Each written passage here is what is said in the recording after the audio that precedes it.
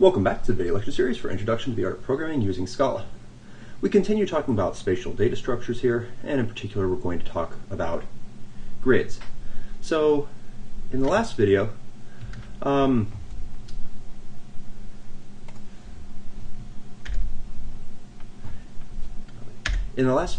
we ran our brute force neighbor finder. We wrote this up.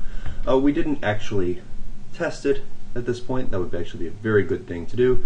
Maybe after writing this, we'll spend a video writing some test code so we can test both the brute force and what we're going to write this time. So if I go through and have a whole bunch of random data, the idea of the brute force is that it has to check basically all pairs of particles to find all of the neighbors, or for a single particle, what we wrote here is that it goes through and it has to check against every other particle in order to find out what's nearby. This is, well, not all that efficient, and after all, especially if we're in the realm, and this is the assumption we're going to make the assumption that we are searching for a small area relative to the entire thing. If you have to find everything that's within a large circle, that takes up most of the data, well, you're stuck with order n squared for your overall searching, or with order n when you do for a single particle, because you've made it so there are order n things inside of the search radius. So you really can't get around that if you work that way. But for most of the applications where you will use this type of thing, you're searching for a small search radius relative to the size of the entire data set. And so the simplest way that we can make this more efficient is to lay out on our data a grid. And so this is just a graphical representation. I've picked a grid size here so that the number of grid cells is roughly equal to the number of points that we have. So there's pretty much one grid cell per point, which, because the points are not evenly distributed, we have some that are empty here, and then we have others that have multiple. And if we were to add more data points, you can see that the grid cells have to get smaller in order to accommodate those additional data points. So if I wanted to do a search on, say, this point with a grid, I only have to search out inside of grid cells. So the way that we build our grid is each one of these grid cells winds up having a list of particles in it. So this grid cell right here would contain this, this, and this, and its neighbor would contain that one, and this neighbor would contain those two, and I'm not exactly certain where that one goes because it's right at the four-way intersection, and the graphics aren't high enough resolution for me to tell.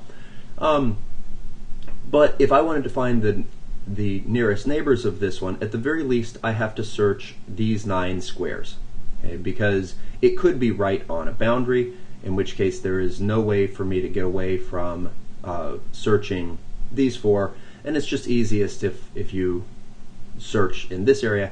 If we wanted to have a larger radius, something that was significantly larger than the cell size, then we would have to kind of branch out and search not just the adjacent 9, but maybe add an extra layer on so that we're in a 5 by 5 and we search in 25 squares, etc.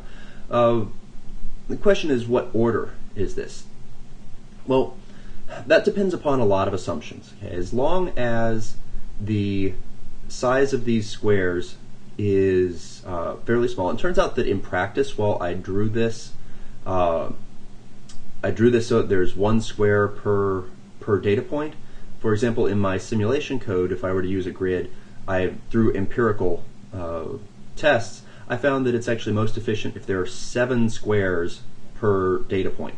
And the reason for that is because normally I'm searching for a fairly small circle around this, and it's simply more efficient to have quite a few empty squares. Then it's more efficient that way than it is to have 1 per square, which means that you'll occasionally get these squares that have large numbers of points inside of them. So what we want to do is we want to write a neighbor finder that, instead of being brute force, is based upon having a grid. So let's come in here, and we're going to make a new Scala class. This is going to be our grid neighbor finder. It's worth noting that the book has code for various neighbor finders, and it uses a more elaborate interface that actually has not just finding for a single point, but also finding for multiple points. Okay, so following our brute force, I'm going to go ahead and copy. Actually, let's go ahead and copy from here on out.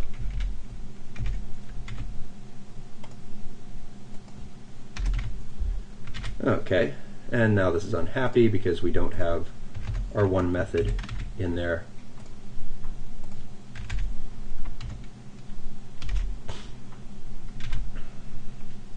Okay, so in the case of the grid neighbor finder, when we get the points here, the first thing that we have to do is build up our grid.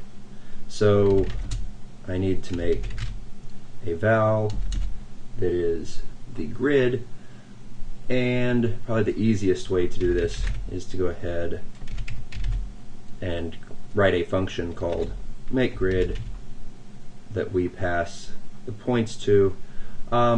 I'm also going to make the assumption on my grid that my dimensionality is 2. Okay.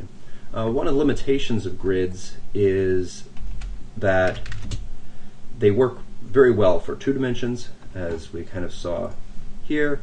If you scale this up to 3 dimensions, it still functions, but it turns out that the number of cells that you start having, so for example, a 100 by 100 grid has a nice 10,000 cells in it. 100 by 100 by 100 3D grid now has 1,000,000, and once you go above 3 dimensions, it starts to become non-tractable. So we're just going to make the assumption here that our grid is fixed at 2 dimensions, and when we call distance, we'll be passing in 2 as the value of the dimensions. So, and technically the way I've done this, I'll just say make grid. The question is, what does grid return? Well, based upon our image here, this could be nicely represented as an array of, say, list of A. Okay, so we have an array that holds inside of it arrays, and each one of those has lists of A inside of it. First, we need to figure out how big the array of arrays is, based upon what's in that image. We can go with, say, for example, making 1 grid cell per particle, or roughly 1 grid cell per particle. If we want to do it that way,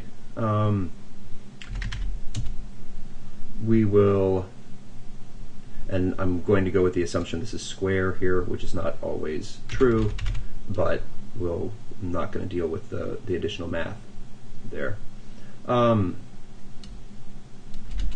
So my count here, if I'm going to have number of bins by a number of bins, well, then the number of bins is the square root of the number of points, okay, which gives us a double, and I can't make arrays of size double. So there's a function called ceil for ceiling, which basically always rounds up, and that's kind of what I want here. Is I want the next number up as far as the count for how many bins we have. Now at this point, I can make my the grid that I'm going to create, and this is also going to be the thing that I return at the end. And I'm going to use array.fill, and I'm going to make it count by count, and all the lists start off as nil. Oh, and we're going to need to call toInt. Okay, the ceiling gives you back an integer, but it has type double. So we need to explicitly convert that to an int, otherwise we can't make an array using it. And this is unhappy because the type doesn't quite match, so we will specify the type actually nil as a list of A. There. Okay. So now this should be happy. Oh, over here we have a little error because we didn't pass in D, so we can explicitly specify 2. And now I have my array, I have my count, and all I need to do is figure out what values go in what cells. And we're going to break for this video here, and we'll come back in the next video and finish filling in this code.